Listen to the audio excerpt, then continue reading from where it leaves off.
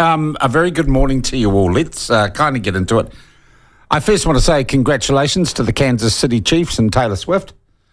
I didn't get to see the end of the game because I had to go to a post-cabinet prime ministerial press conference, which I'll talk more about later. And while I was at the press conference, they won, didn't they? In an overtime touchdown, the Kansas City Chiefs win. They make it 2 in a row. Thank God I didn't get to the TAB and put money on the San Francisco 49ers, but that is done. I'm going to have more about that press conference and what went down there later. But one of the things that was asked and mentioned of the Prime Minister was whether or not he saw the latest Curia poll, which showed a significant increase in support for the ACT Party at a time when they were being lambasted by our bent publicly funded mainstream media for being racist, and there were claims, of course, there was going to be a civil war at Waitangi, and it was all very dark and everything. And what does David Seymour do? Well, he knocks the ball out of the park polling-wise. Gosh, since that poll came out, there's been all sorts of discussion. It was nice to see ZB and the representative ZB pursuing basically a line of questioning based on what I told you, what I thought of the poll yesterday morning. But also there have been accusations that the poll is part of the Atlas Network, which is the new conspiracy theory for left-wingers. And I thought to have a look at that poll and maybe get some context, we might talk to the man who heads the company that took the poll and has been taking political polls for an awfully, awfully long time. From Curia Market Research, we're joined by David Farrar. David, how are you, mate? Good morning. Oh, we need to put you to air, don't we? Got him. Oh. Have we? No, we got him now. Yeah, we got you now, David. Hello, Sorry, sure. our bad. That was my finger problem. David, firstly, I just want to clear this out of the way, and I always chuckle when I have to ask the question: are you, or have you at any time been part of a thing called the Atlas Network? Well, individuals don't join, but look, these conspiracy theories are hilarious. They're the equivalent of the World Economic Forum controls the world. But Atlas, who spent $75,000 last year in Asia Pacific and is credited with $75,000. That's going to buy a lot of influence. Etc. They're a federation of centre-right think tanks.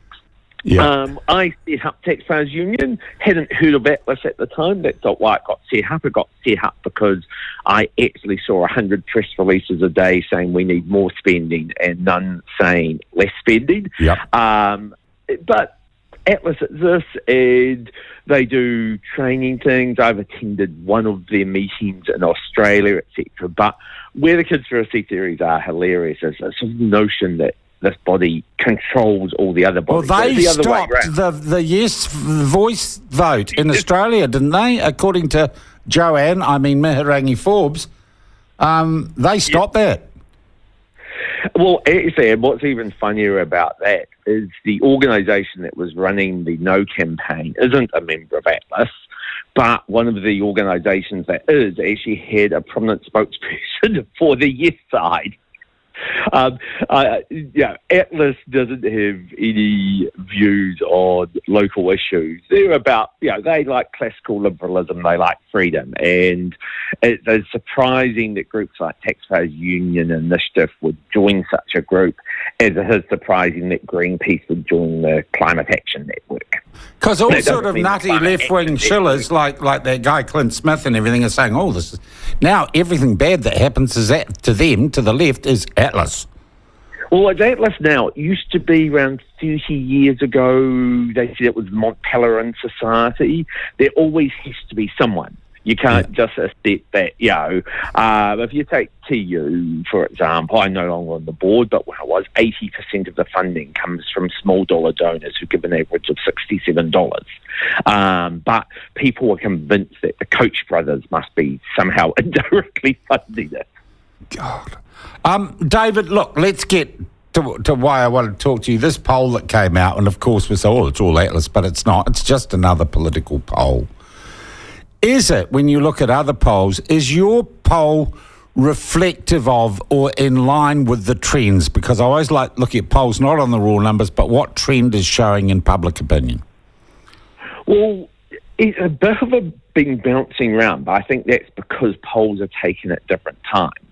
In a January poll, ACT were actually quite low. That was beginning of January, but they had a very big surge from January to February, and you don't have to be a political scientist to work out they were in the news non-stop because of people attacking their treaty referendum idea. Now, whether or not that's popular is a different question, but for those who do want a change in the status quo over the treaty,